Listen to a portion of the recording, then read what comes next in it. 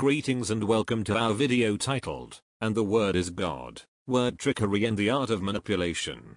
Thanks for taking your time to allow us to share our thoughts and opinions with you. My name is Pretty Boy Blue, I am the shithouse scholar, makeshift pseudo-philosopher of sorts for our Lord's manor, here at Draco and Company. I have no college degrees nor do I want any. Jesus, nor any of his 12 disciples had degrees and billions have followed his words. Not saying I'm Jesus, because I'm much more prettier than that man, but more importantly I would never sacrifice myself for anyone else's sins but my own. I'm just saying most of that college degree bullshit is overrated child's play. I'm more in the realm of gorgeousness of my man Saint Germain.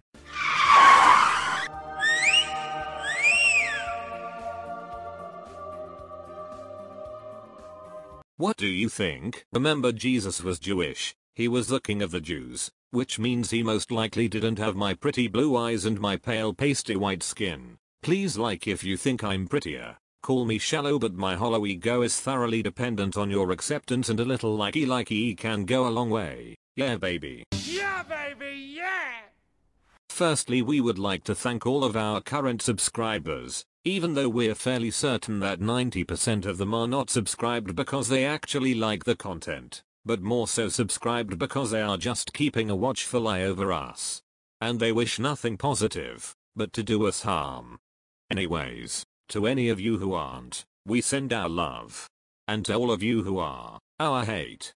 Enough of that bullshit and let's get to brass tact. We're going to start this video with some of our own perceptual content on how powerful words are and how they are currently being used on the sheeple of the dumbed down society that we were born into, and therefore have to deal with. But first, a word from one of our own personal heroes, our man George CARLIN. Rest in peace our brother. All our love. But to our presentation, we are going to share a portion of a video we found mentally stimulating and strongly associated with this subject of word trickery. From a YouTube channel called Lifting the Veil. We don't know much about the channel, however we think the guy running the channel's name is CARLIN. Out of respect we'll only give a portion of the video, and if you are interested you can pursue via the link provided. We will leave various links to his social media outlets in the description below, and now on with the show. Are you into the Holy Bible? You know, that Bible that is full of holes, therefore, making it holy. Then there is a verse in John 1:1. And it reads, "In the beginning was the Word. And the Word was God. And the Word is God." Try not to overthink this verse, making it some almighty enigmatic ancient riddle. Simply put, it means exactly what it says. Words are quote end quote God, because that is how powerful they are to the human psyche. There is a never-ending game of push and pull being played between your conscious mind and your unconscious mind. They are both completely dependent on one another, however they do not completely cooperate in operation with each other. Your unconscious mind is like a 4-year-old child who takes everything literally, therefore your conscious mind is responsible for making sure that whatever you allow in is truth to the utmost. Your conscious mind is a policing mechanism of sorts, however your unconscious mind has the greatest capability to destroy yourself from within. Your unconscious mind is the careless, carefree consumer with an infinite source of money to spend. In this specific case, money would equal energy. Your conscious mind is the quality control center, the always vigilant drill instructor who knows the fact that when the machine breaks down we break down. The machine obviously being the conscious mind, and we, meaning, your Holy Trinity, your mind, body and soul. 1. What's the difference between understanding versus innerstanding versus overstanding? These words are all associated with positioning. When you understand, you stand under someone else's authority. When you overstand, you stand over someone else as the author. When you innerstand, you take the position of sovereign neutrality, position of being personally competent, capable, and comprehensive. 2. What's the difference between dependence and independence? Would you rather be independent or out of dependence? Would being out of dependence equal freedom? If so, then how does independence equal freedom? When the creators of the United States government, many of whom were staunch loyalists to the crown, signed the Declaration of Independence, are you sure that they didn't sign a declaration to be independents? If they sign a Declaration of Freedom, then why did they not just call it a Declaration of Freedom? Also, One must remember that one can declare themselves anything. It does not necessarily make it a fact. I could declare myself King Lord Ruler of the New World. As a matter of fact, I think I am going to declare that right now. I am going to declare myself King Lord Ruler of the New World. Just to make my point. Did I make my point? How many of you out there agree that I am now King Lord Ruler of the New World? Then as the new King Lord Ruler of the world, I demand that all of you like, subscribe, share, and comment on all of my videos from this moment forth, or I shall unleash my wrath and fury upon you all. 3.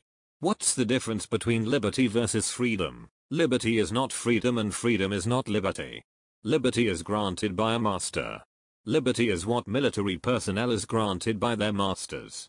Military personnel sign contracts to enter into voluntary servitude for special benefits and privileges. Liberty being one of those. Once you join the military corporation, they literally own you. 4. What's the difference between the word serve and servicing? We always hear the masters of the United States Corporation say we are here to serve the American people. Our question is, who are you serving them to? For example, waiters are in the business of servicing customers by serving them food. Shouldn't the masters of the United States Corporation be servicing the American people? However, if they were servicing the American people, would they not longer not be masters? Serve and servicing are two distinct words with two distinctly different performances. Masters would serve the American sheeple to their overlords. However, on the flip side, public servants would be servicing the American people. This leads us to the difference between the words. 5. What's the difference between officials versus public servants? Officials differ from public servants.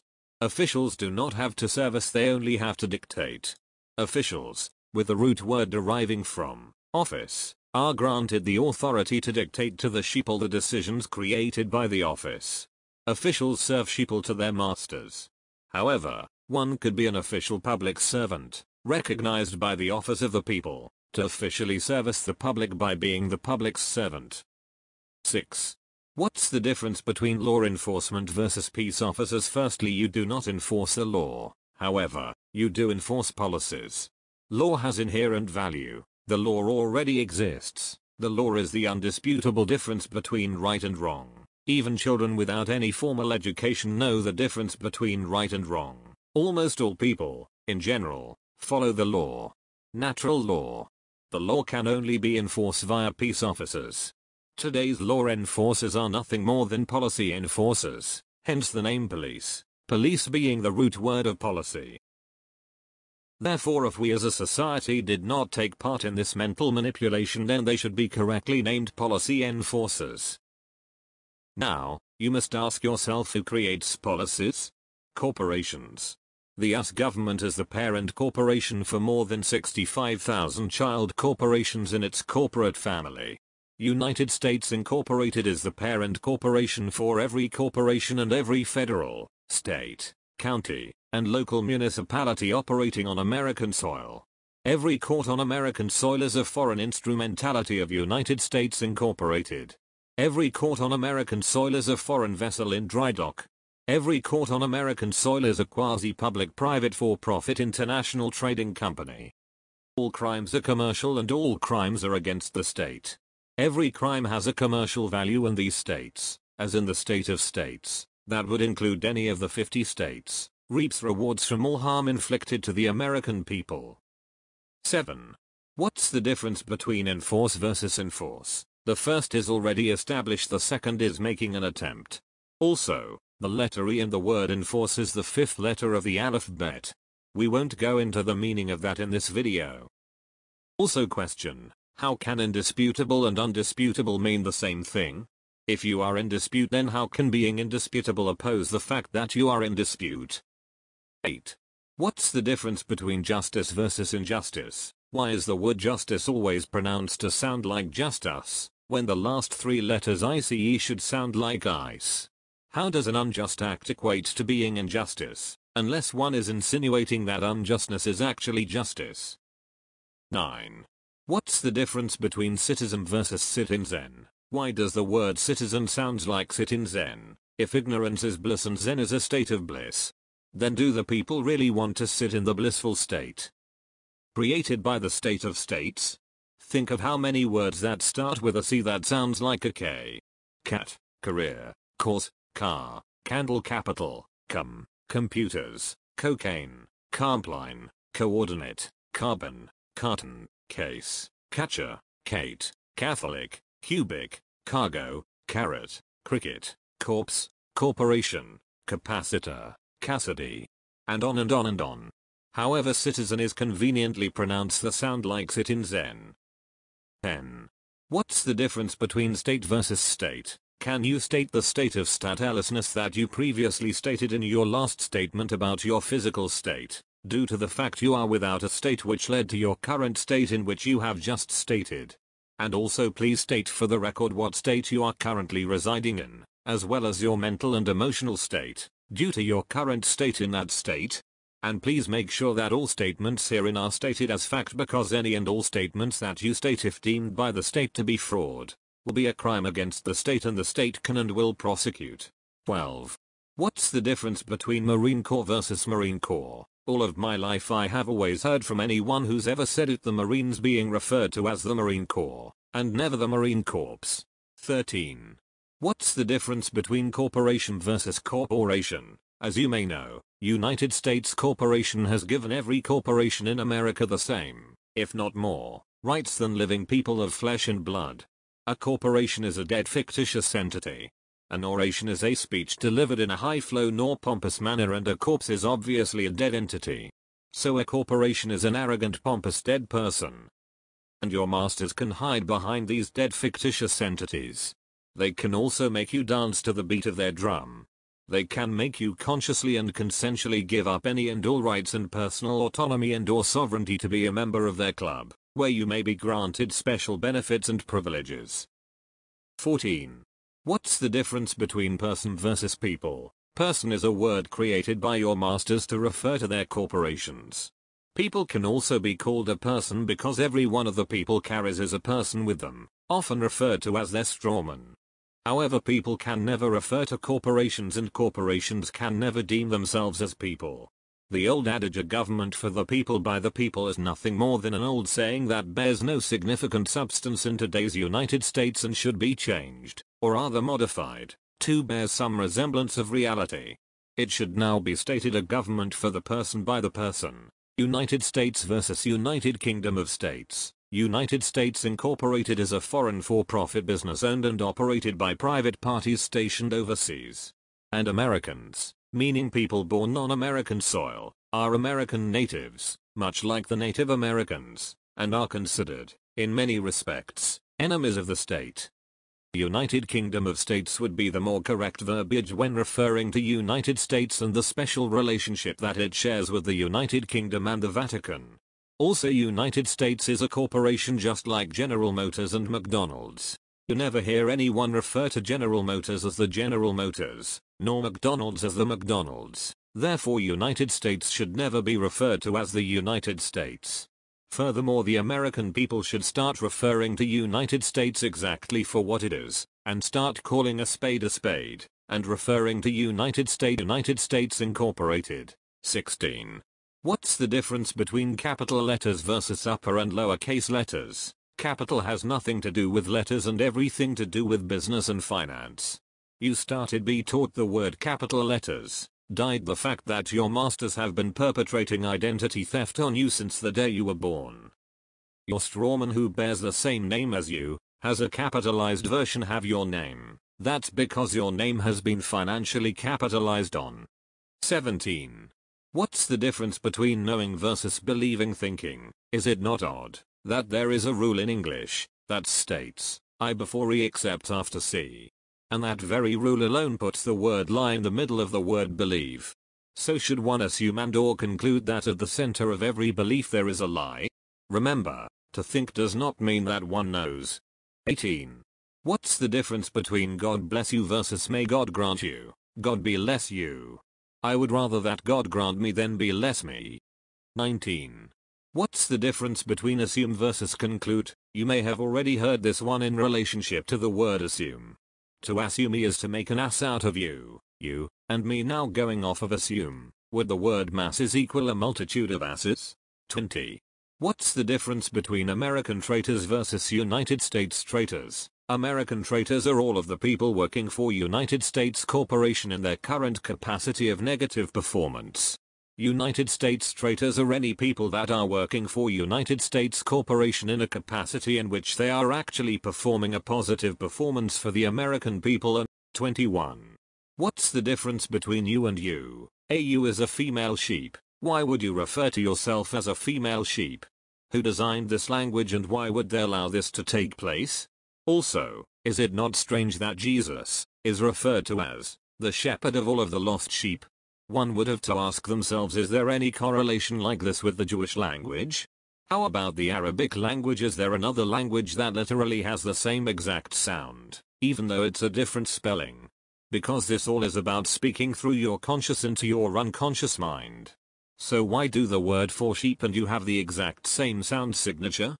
And for the grand finale closing, we would like to use these two words as a perfect illustration to the primary gist of this video. 22. The difference between informed versus uninformed. Now, if independence equals freedom, then shouldn't it be an independent? Thank you and have a good day. Oh, if it's not too much of a hassle, like, share, subscribe, and do all that happy horse shit type of stuff, you would really make me happy. Why do I feel like I'm going to start crying right now? I love you guys. Hast thou fallen for the eldest trick in the scroll? How do I even begin? Is it by telling you about how we've been unwittingly cast into the mold of ancient spells, of our modern spelling? Cast just like a mold, or perhaps like a net, while caught like fish in the net of spells and spelling that have been cast, thus sentencing us to life sentences and the curses of cursive, which are just terms, like serving a prison term. So we've been sentenced to the wards of these words, which can be deadly as swords if misunderstood. Or perhaps you missed my understanding of my terms, or the sibyls of my syllables, or even the ancient rites of modern writing. We languish in our languid language in anguish ever since the ancient times of the Anglish Angus, and the phony phonetic phonics of the ancient Phoenician Phoenix. You think English is easy? Sometimes I think English should be committed to an asylum for the verbally insane. In what language do people recite at a play and play at a recital? Ship by truck and send cargo by ship. Have noses that run and feet that smell. How can a slim chance and a fat chance be the same, while a wise man and a wise guy are opposites? You have to marvel at the unique lunacy, or the lunar sea, of language in which your house burns up as it burns down, in which you fill in a form by filling it out, and in which an alarm goes off by going on. English was created by the ancient Phoenician phonics of the phony Phoenician Phoenix, and it reflects the creativity and cunning genius of the human race, in which of course isn't a race at all unless you're just another rat caught in the daily maze of the rat race of this human race against one another.